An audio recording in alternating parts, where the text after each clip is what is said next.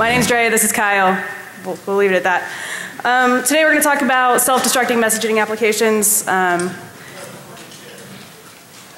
he's not talking to me.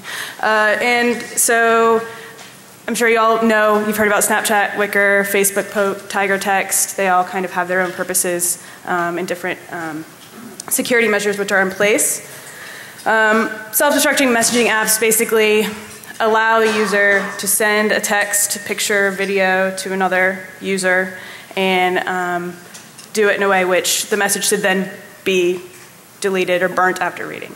The point of this presentation is basically to show you whether or not that's accurate and if there are any other supporting artifacts left behind. We're also going to talk about smartphone forensics. We are forensic investigators. And then we'll break down some of the artifacts based on operating system, iOS, Android, and then we're going to look at some network traffic.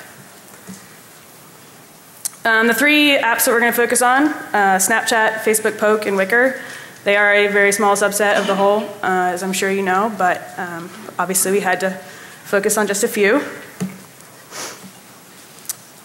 So our testing protocol, we wanted to look at the process from cradle to grave. So we're going to look at network traffic analysis, application program interface, so API review, device analysis, sorry about that guys, and that is an empty slide. Okay. So for testing, we looked at iPhone 4s running iOS 5 and 6, Samsung Galaxy S3s running Jelly Bean and S3 Mini, and then we use Cellebrite Physical Analyzer and Access Data and PE+. These are just a few of the forensic applications available for doing mobile forensics. And we'll talk about a few of those in a minute. So the questions that we want to ask, where do the apps store data? We'll talk about the user plist on an iPhone. Is data cached in multiple places? We're going to talk about metadata and then the data itself on an Android. Is the data encrypted? And we're going to talk about the differences between apps like Wickr and Snapchat and their intentions, why they exist. Are the messages recoverable? We're going to show you that in some cases, yes they are. And is there supporting evidence present? So we'll talk about empty files that show that there was an image present at one point in time and the evidence we can use from those files to tie back to metadata and show the conversations happened, when they happened, and kind of what happened. So mobile forensics has come a very, very long way. It started out where investigators basically just had the phone itself. They took pictures of whatever they saw on the screen, and that was the evidence that they could kind of communicate. We are now at a point where mobile forensics has gotten so intricate that we can actually recover memory off of a phone and full forensic images, physical images from devices with tools, hardware and software-based tools. These are a few of those tools. We've got the Cellebrite, Lantern, MPE+, like I discussed before, even NK7 claims to have some pretty good forensic capabilities. Like I said earlier, we're focusing on the Cellebrite Physical Analyzer and MPE+. So in the next few slides, we're going to go through preservation on iOS devices. Generally speaking, there are a lot of similarities with Android, but we'll discuss a little bit of the differences between them.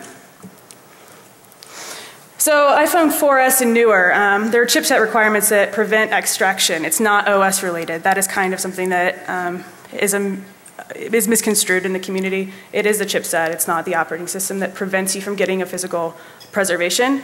But the 4 and older, we're actually able to get a full physical capture of the device. That includes a full copy of flash memory. It does require jailbreaking the phone. And there is a possibility of the file system being encrypted. So you may be able to get all this awesome information and not really be able to read it. And as I said, iPhone 3G, 3GS, and iPhone 4. So file system preservation.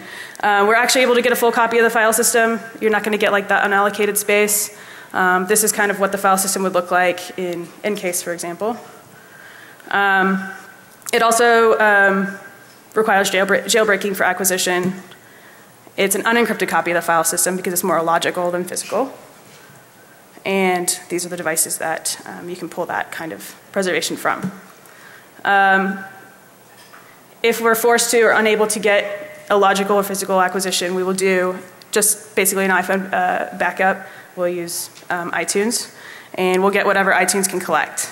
Here's some of those items: photos, contacts, SMS, and app data. And that's available on all iOS devices. And during preservation, we can do physical preservation, which will temporarily root the phone, similar to like jailbreaking an iOS device. And in some cases, we use a bootloader for Samsung and Nokia phones. Logical extraction, again, will give you the file system, application data, SMS, email, multimedia. So Snapchat is the first app that we're going to talk about. While Snapchat positions itself as an ephemeral messaging application that's supposed to be used for lighthearted exchanges with friends, it's not hard to imagine that, some of that could be abused. This is just a few articles that we did a simple Google search on, showing how Snapchat has been used to do, less than innocent type of activity. Snapchat generally has had a reputation for being a sexting app, but with 150 million messages sent a day, it's hard to believe that those are all sexts, right? But it's also, that would be really, well, yeah. But it's also likely that it's not a trivial portion, right? There's going to be a good handful. And this is just going to, it kind of explains just in the last year how the growth of Snapchat has exploded, how many messages have been sent since 5.12 up through 4.13.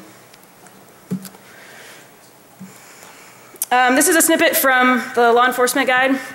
Kind of what we want to focus on here is law enforcement even acknowledges that there is an ability to recover the image files from an image of a phone. And they say, well, as long as you don't open them first, we can recover them.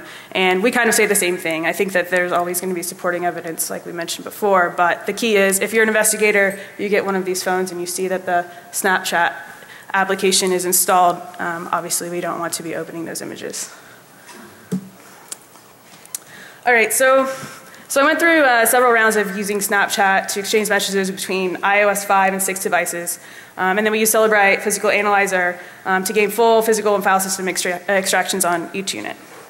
So I started trying to determine if I could find the content that backed up this information that you see on the screen, right? This is just an image of what Snapchat exchange would look like on a phone. So basically what I did after taking that image is I ran a keyword search for my usernames, and then I found this. This is a user.plist file. For those of you who are familiar with plist files, they are used by OS X and iOS to store configuration information and other settings. They have two formats, binary and XML. This file was unencrypted, and the test that we ran showed that it existed not only on the file system extractions, but it was also accessible by iTunes backup, which is interesting. If you're able to get a backup off of the image of a computer, for example, you might be able to get this information without having the phone itself. So we opened up the user.plist file in Xcode, and this is what it looks like. There were some things that were immediately interesting. We saw usernames, Unix timestamps, and what appears to be message IDs. So we have this metadata, but it's not clear how these things are associated yet, which users received which messages when and with what message IDs.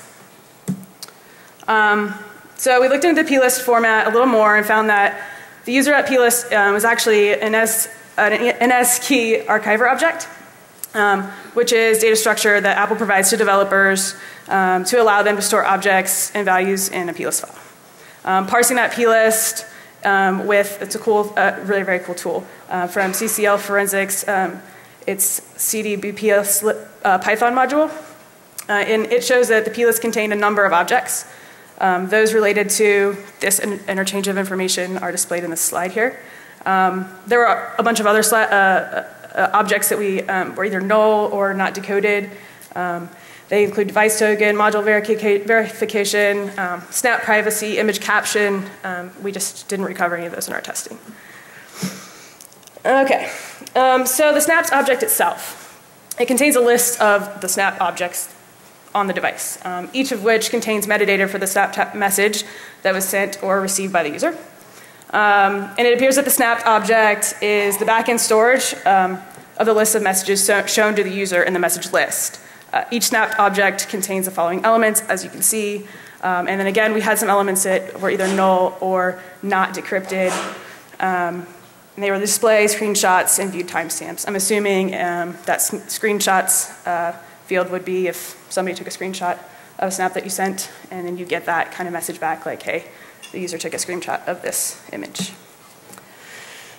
So with the knowledge of the plist file and its structures, you can decode it and then prepare a table that looks kind of like this. This metadata has power for us as forensic investigators. We can say who's talking to whom and when. So for example, if you have a supervisor talking to an employee, you might have an HR issue.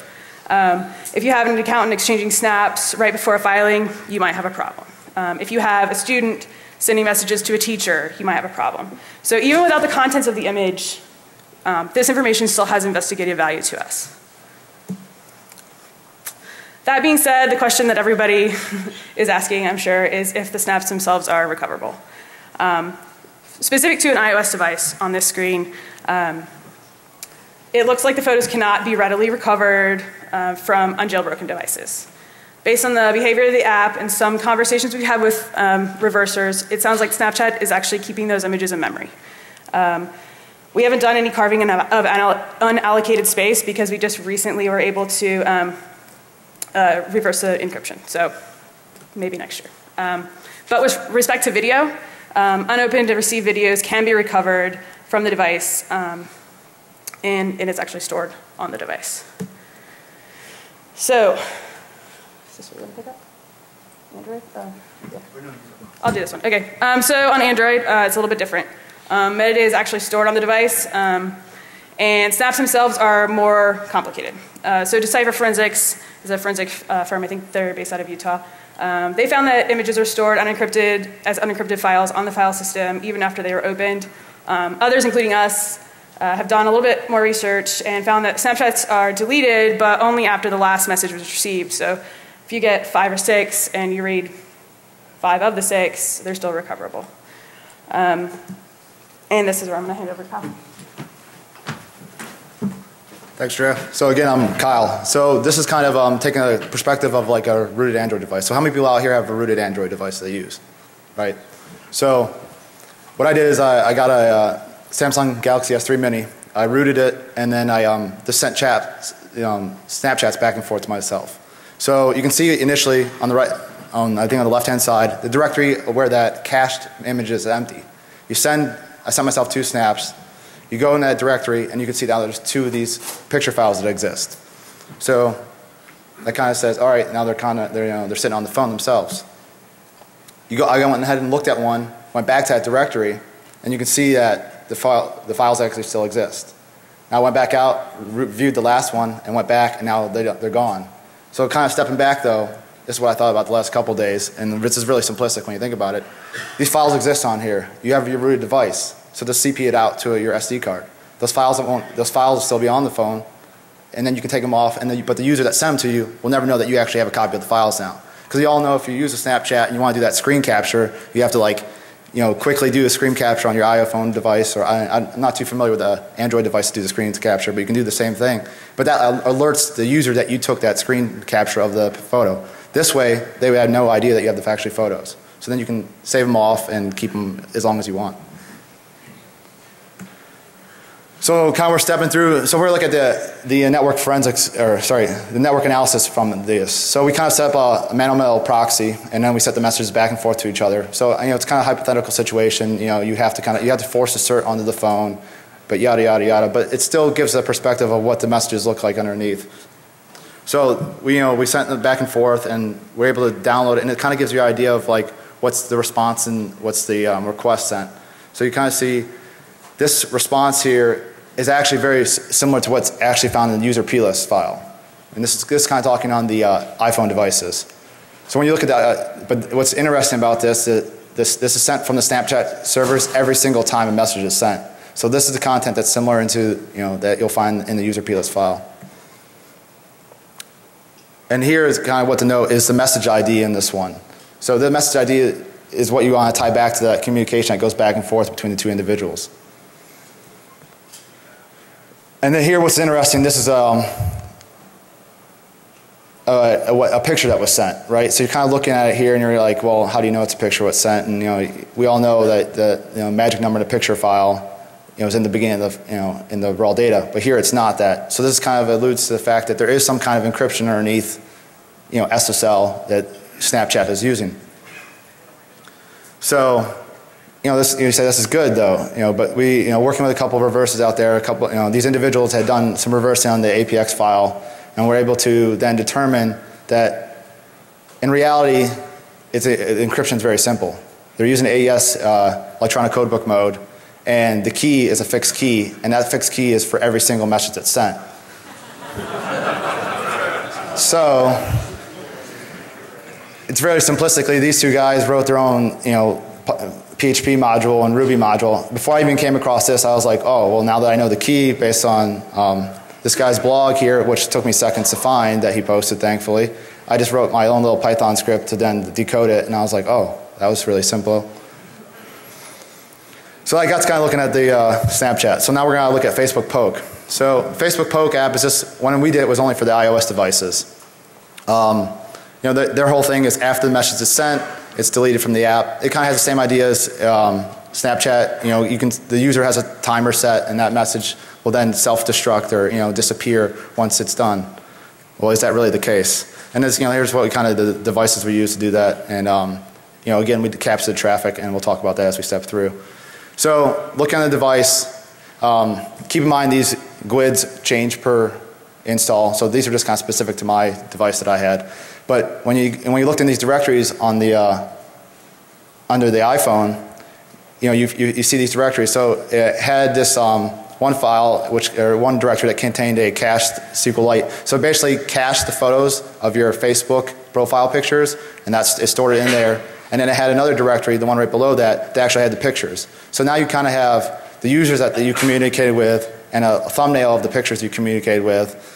But what really was, the all be all for at least a digital forensics approach is in the store.sql database. This database probably had about, I didn't remember counting, but like at least 50 tables in it. But this one table of interest is the Z poke messages table. So in here we were able to find recipients in a counter. You had the sender, you had a time limit, you had a creation time, you had the media type that was sent, and then you had any text that was sent with that. So we all know that you can either send a text to the person, you can send a photo to the person, but then you can send a photo with text to the person. So all this is stored in this database. And here's just a kind of picture of it and showing you kind of the one that highlighted, you can see that the message field itself is null, but still text was sent. So this stored everything that was sent. And then the other table underneath that is a Z poke messages edge. So you can do a join on that table, and then you can see the viewer state itself. You can see when they viewed it, what time they viewed it, whether they did a screen capture of it or not. So like putting all this together, you can really draw the picture to what's going on. Maybe you don't have the photos, but again, like we did earlier, you can see that these communications exist. You can build a spreadsheet, and you can be like, yes, you talked to Jane at 7 p.m. on Sunday, and you sent this type of message to her. And this is the text that might have been included. And then, just in this whole table itself, or in this database itself, there's another table that is the avatar table, and this included like your Facebook ID.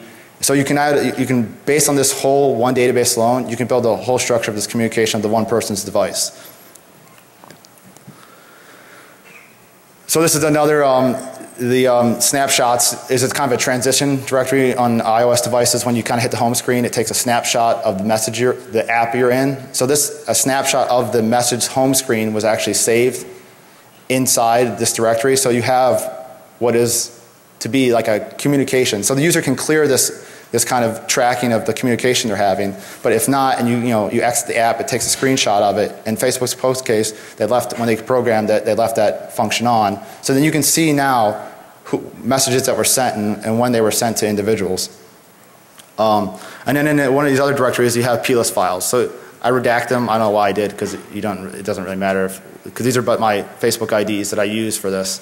And basically, it stores that information. So you know, you can take that Facebook ID number and you can go to the, I think I have it on the next slide, like a developer explorer from Facebook. You can put that ID in and you can see the actual username that's tied to that ID. That's open source, so that's all out there.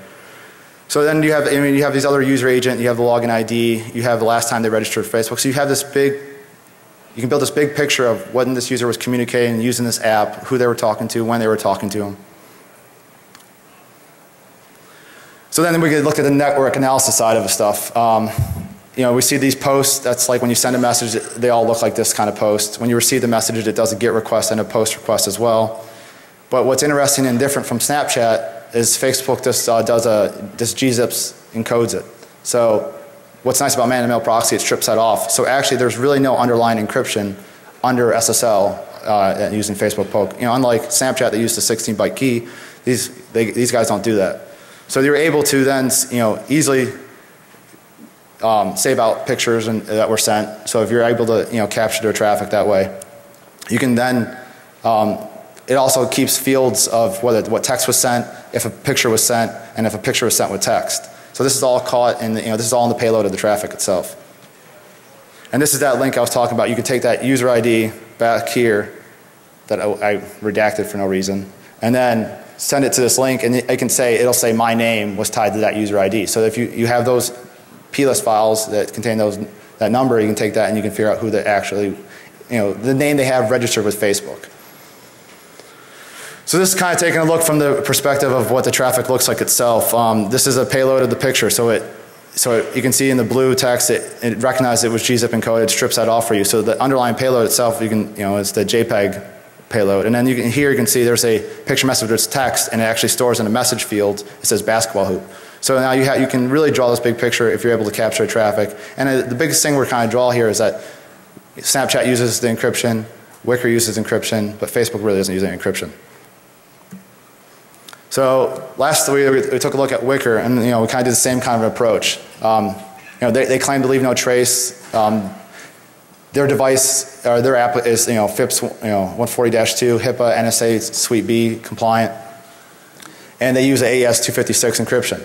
So the idea here was to kind of show, we did two fun apps, you know, Snapchat and Facebook Poke, but we kind of look at a corporate level, one that's more targeted towards the business folks. So in doing the analysis and doing the physical extraction of the device, the iOS device, you know, you still have these directories under, you know, based on the GUIDs, but contained in all of them, I wasn't finding anything of interest. Either they were empty, files were all nulled out, contained no content, and it had some plist files, but it had all the information that regarded to the directory of interest. So, I mean, nothing that you didn't already know that was stored in these plist files. And then looking at the network traffic side, I'm like, well, maybe there's something in the network traffic itself, and then we can pull out there. You know, all the messages that were sent looked like that, you know, that PHP file was sent. All of them looked like that downloaded. The only thing I was able to really do, because after that it was still encrypted. You can take a baseline that when I send a text versus sending a picture versus sending a video, the payload itself was, you know, obviously larger, which we would expect. But if you have no baseline, you still can't say whether a picture was sent or just text was sent or just, you know, a video was sent. And then the only thing I found that just stood out immediately is that the first 5 bytes of each of the payloads were the same. And then you can argue that, you know, well, you can still, you know, grab that phone, you know, that picture might still be in memory, and then, you know, if you did a memory extraction, you'll be able to then get that picture. Well, no, it's still cryptographically protected. Each of the keys are initiated for each user each time. So this is kind of like what it looks like under, this is the payload in man-in-the-middle proxy. So you can see it's nothing. I mean, it's all scrambled. I didn't do crazy cryptanalysis on it, not like I used to do, but I didn't want to spend time doing that. And, you know, so it was just kind of highlight that they're doing what they said they're doing. They're encrypting the payload. You can't get anything out of it. And this is a sample of a received message that was sent. So I mean, you can see between the two, the first 5 bytes are similar, but that's about it.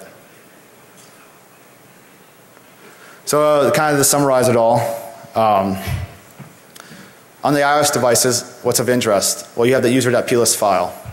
On the Android devices, you have that XML file. They kind of link up to each other about the same. They contain the same amount of metadata, times of message was sent, whether it was a picture message, who the users were, how long the, was it viewed, when is it sent. And then what's specific to the Android device is that you have those cached images. And like as I said earlier, if you have a rooted device, you can copy those pictures out anytime someone sends you a Snapchat. Even before looking at it, you can see who sent it to you. If you don't open it up, you can CD to that directory and copy those out, and they'll never know that you did that. So some future research that we're kind of looking at doing is doing unallocated string searching. Why didn't we do that? Well, we spent a lot of time trying to do network traffic analysis and looking at the actual physical, like what else could we find in just open files themselves. And the big thing I was trying to do before I came here was to do the memory extraction of the Android devices using Lime. Since I have that rooted Samsung Galaxy S3 phone, I was like, I know these pictures are going to be in memory, but unfortunately the kernels I were using, and they didn't have a configuration set that specifically used for Lime, but I'm going to figure that out because you can do it on different devices. I think it was just these Samsung devices, they configure the kernels differently. So that's really it. Here's some of the tools and sources we used, thanking those people as well. And we have some time, and I guess there's not a Q&A room anymore apparently, so we have some time left here.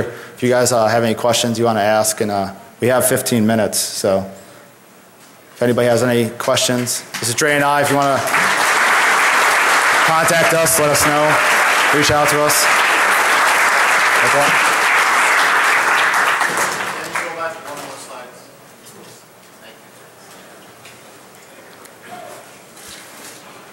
So you talk a lot about recovering received messages. Can you talk more broadly about sent messages? Did you look that up? So we did. So those are in some cases. So sorry, the question was we talked about a lot of received messages. So did we have anything about the sent messages? So nothing that I came across when I was doing did I ever find any of the sent messages I sent. I had some on the Android. Sometimes on the Android you'll have it in the same cache database. I'm sorry. Sometimes on the Android phone and the same cache database of the received messages, the sent messages will be there also. Yeah. Go ahead. I'm sorry. I don't know. Let's go ahead first. On Android snapshot, you mentioned that images are only deleted once the last image is viewed. Have you tried getting the app into a state where it believes that one image is always counting to keep the images stored? We have not tried that. Yeah, we have. So the question was, the question was, did we ever try to trick the app into making it think that one more pending image so that we can see if they all? I didn't do that at all in my testing at all. Possibly could be done, and it would take a little more of reversing. I didn't personally reverse the APX on the Android devices, so we used a lot of previous open source research that did that. That might be something to think about and look at a little further and how can we trick it.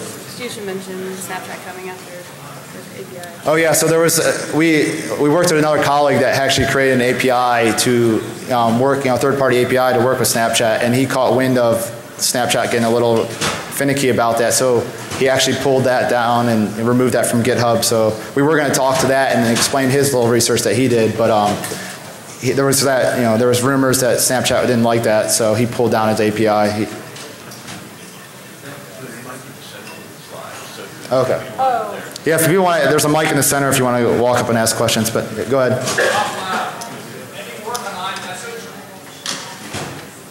iMessage? The question was, is there any work on iMessage? No, we actually didn't do any of that. We're just kind of looking at these specific apps. There was a few others, like Silent Circle has a similar kind of setup of self-destructing, but they have a paid service, and yeah, we could have done that and paid it, and our company might have paid for that, but we just didn't go that route. Tiger text? Yeah, the one that Tiger text? Oh no, we did do some research with Tiger text though, which is it's a secure email, and we were able to recover pictures, but no communication information. Okay, thanks. Is the buzzer increase mass station instruction as well, say on the receiving end by modifying the database or the messages open, for instance, if you modify the value of, let's say, the maximum time limit. Right. So for our purposes as forensic investigators, and I'm sorry, I can't repeat that whole question, but I can say this, we're always dealing with like what comes into us, so it's very hard for us to do kind of like preventative work or, you know, exploit the device in any way, shape, or form. We're kind of getting it as evidence. So a lot of that research is very interesting. It's just really not been stuff that we've looked into. Well, I want to thank everybody for coming and appreciate it. There's definitely more people than I expected.